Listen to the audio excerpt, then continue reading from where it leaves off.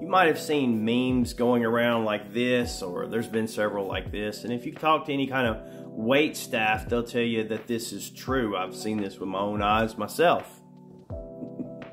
So this kind of thing really perplexes people. Like, how is this possible? Well, Jesus talked about it. There's wheats and tares, or the word we would use now would probably be weeds. In other words, good crops and bad crops in every field. And that means every organization, every group of people. It's everywhere. It's not that you can just say some words with your mouth and then you're in this special club, and that's not how it works. So that's what's going to be really confusing for people about the difficulties, the persecution that's going to come to America for Christian groups, is because a lot of it will be coming from Christian groups. In fact, a lot of it already is. But the tares, the bad crop, a lot of times you can see it revealed. It's revealed what's going to happen, who's going to be pointing their finger at you when the official comes around looking. Now, I'm not saying that somebody has a bad day in a restaurant, that they're, of the kingdom of darkness. I'm not saying that.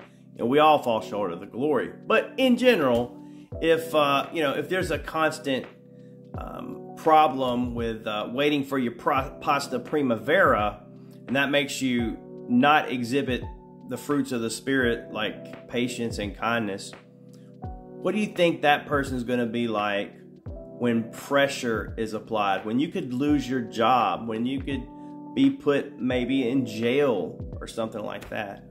We've seen this earlier when the churches were shut down a few years ago due to that certain problem.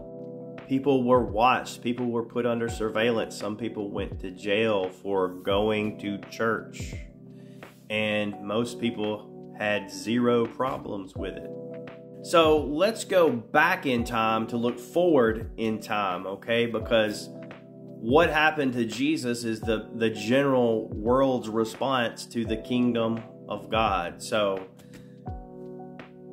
let's take a trip back and see, so we can speak more plainly.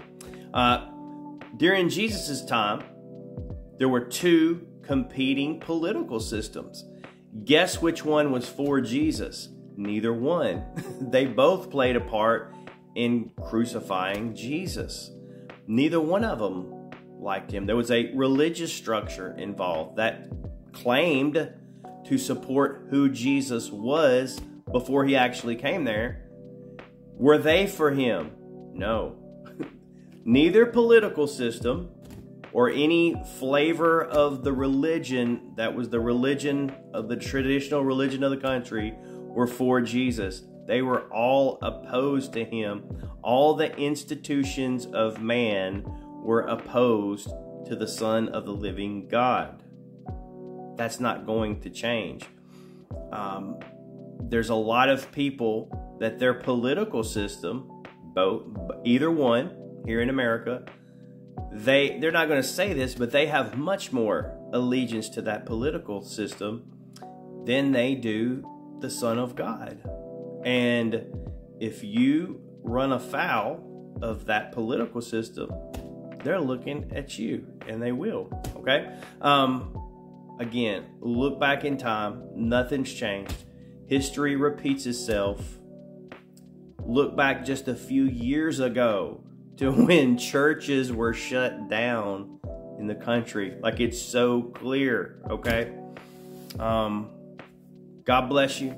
Stay close to Christ. Don't be surprised. Don't let these things blindside you when they are completely out in the open in the coming years. God bless you.